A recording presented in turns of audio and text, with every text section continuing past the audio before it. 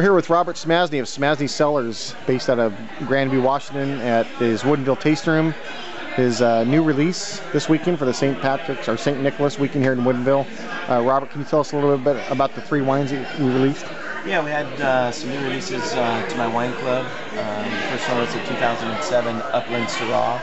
Upland Vineyard is a vineyard you know that I'm using a lot in my wines. From 2007, it's a wine that I actually kept back for a while and never released, and then released it out to the wine club. The other one's the 2008 Old Vine Cabernet Sauvignon. It's from the Upland Vineyard again, House family.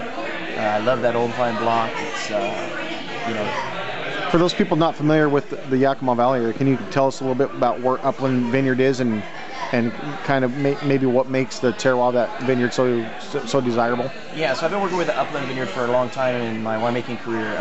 It's the big ridge line that runs east-west in the Yakima Valley, basically between Granger and Sunnyside. It's high elevation in the Yakima Valley. It's the new AVA, Snipes Mountain.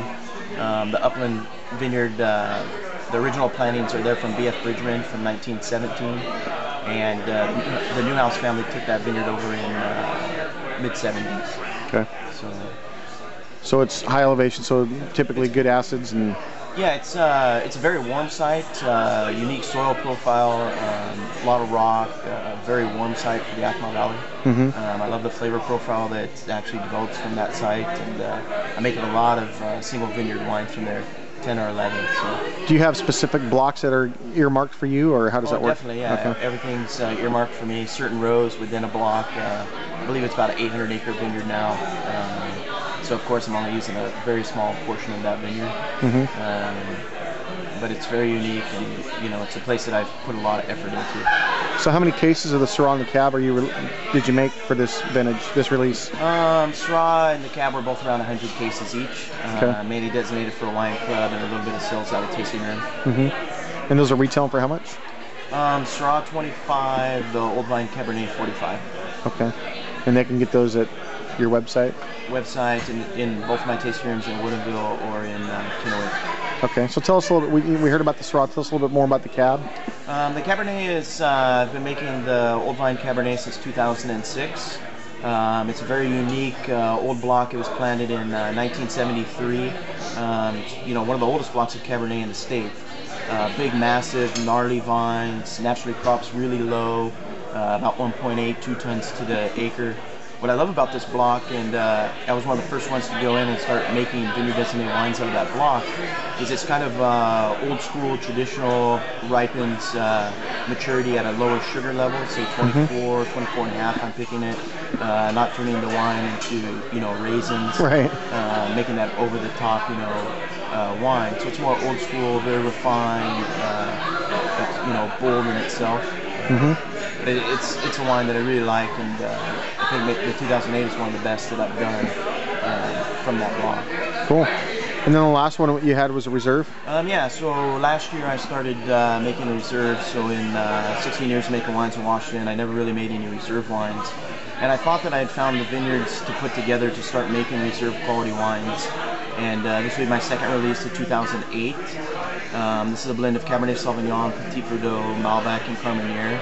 And it's taking basically my 3 favorite vineyards: the Finney Hill Vineyard, which is in the Horse Heaven Hills, right by Shampoo Vineyard, the Upland Vineyard, and then the Lawrence Vineyard in the Royal City area.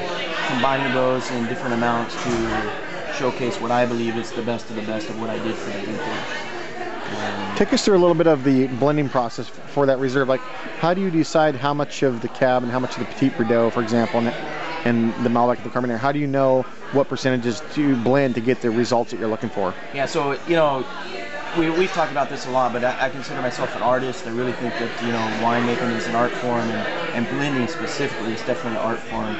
It's amazing what 1%, a 0.5% will change the overall dynamic of the blend.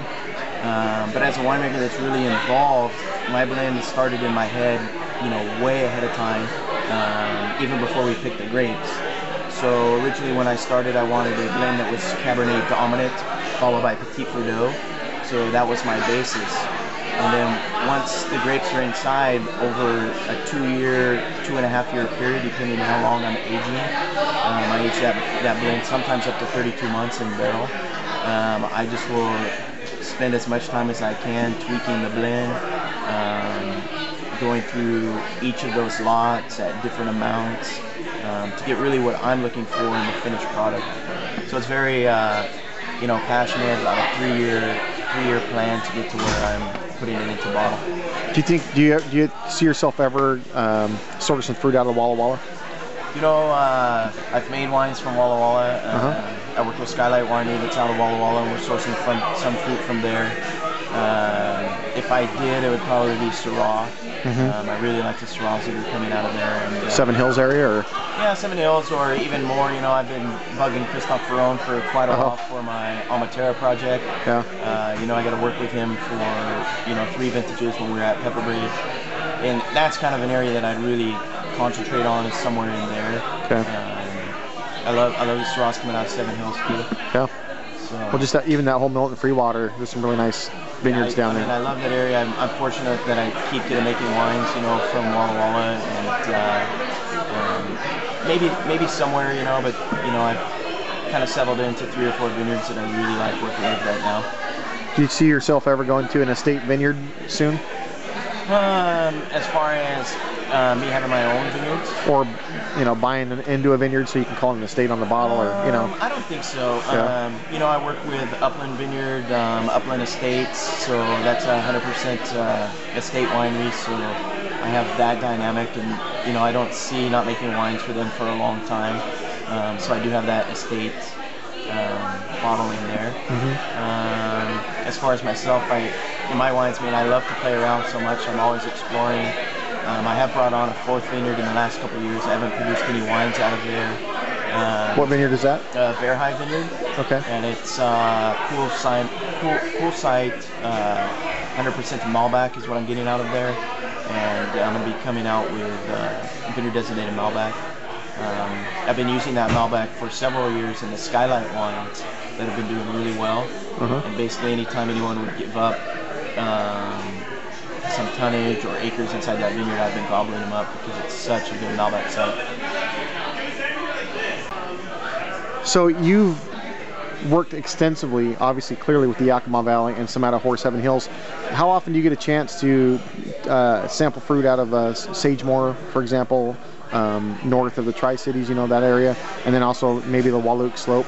Yeah, that's the trouble about making wines in Washington. I would not make wines in any other place in the world, and that is because we have endless amount of freedom to what we can make, and vineyard sources and varietals. We used to make wine out of Sagemore when I was at the Cubby Run, so I've had experience with that. There's some wineries that are producing some great things out of that vineyard. It's old. And they run a really good vineyard too. Yeah, it's a really good vineyard. I think it's really coming into its own as far as its age. It's just a matter you can only work with so many different, vineyards, and I've kind of, picked the ones that I like based off of experience and really what they could do. Those vineyards, like take for example this year, Snipes Mountain was not touched by any freeze. The original vines from 1917 have never been froze out. So it's a very protected site for me. I feel really comfortable year in, year out. Binney Hill was about normal crop, where across the road at Shampoo, I know there was some damage, again protected. And the Lawrence Vineyard that I have been using in the past, the same way, very high elevation, you get very protected site as well. So there's other reasons besides, I think, the quality of fruit. And I always like to explore and find new vineyards. And, there's actually quite a few wineries I can think of that actually claim Lawrence as their estate fruit. Yeah. They've kind of bought into it. But some really nice sites out there for sure.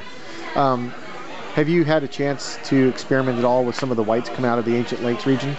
I have been. I was rather disappointed this year. I had been making Viognier from the Evergreen Vineyard. Love that vineyard. Love that vineyard. I love the Viognier from there. The Millbrants have decided to remove the Viognier from that vineyard. That's a bummer. Yeah, I just that soil there is so unique, and when I taste that Viognier from that vintage, I could taste that minerality, that chalkiness that I love, and you know, it's just something. But that is an area that if I was making a lot more whites and super high-end whites, I think I would definitely concentrate in that area. Cool. So these releases, get back to your 3 releases here. Just can you real quickly recap the blend and the reserve?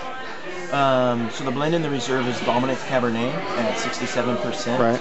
And then it's followed up off the top of my head like 21 or 22% Petit Verdot. Okay. And then about 10% Malbec and the rest Carmenere. That one's a little bit pricier, right? About 115 a bottle? Yeah, it's about 110, I think is where we priced it this year. So my wine club gets it for, on the initial release, at a futures price. Then after that, it goes up to 110. It is pricey, but I think with the amount of wines I'm making and the effort I'm putting into that wine, it's definitely worth it. I'm not making a lot of it. It's more of a wine for my followers to, you know, be allowed to taste it and share it with friends. But, you know, my effort is still concentrated in that middle range with my Smasne Cellars. What do you see the aging potential for that reserve to be?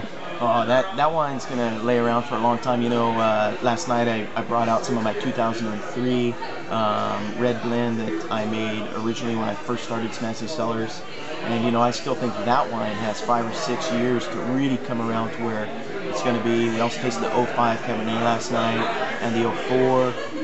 Both I think just really coming around. So the aging potential on this wine is definitely there. So in the reserve, you think an easy 15 to 25 years? I would say so. Yeah.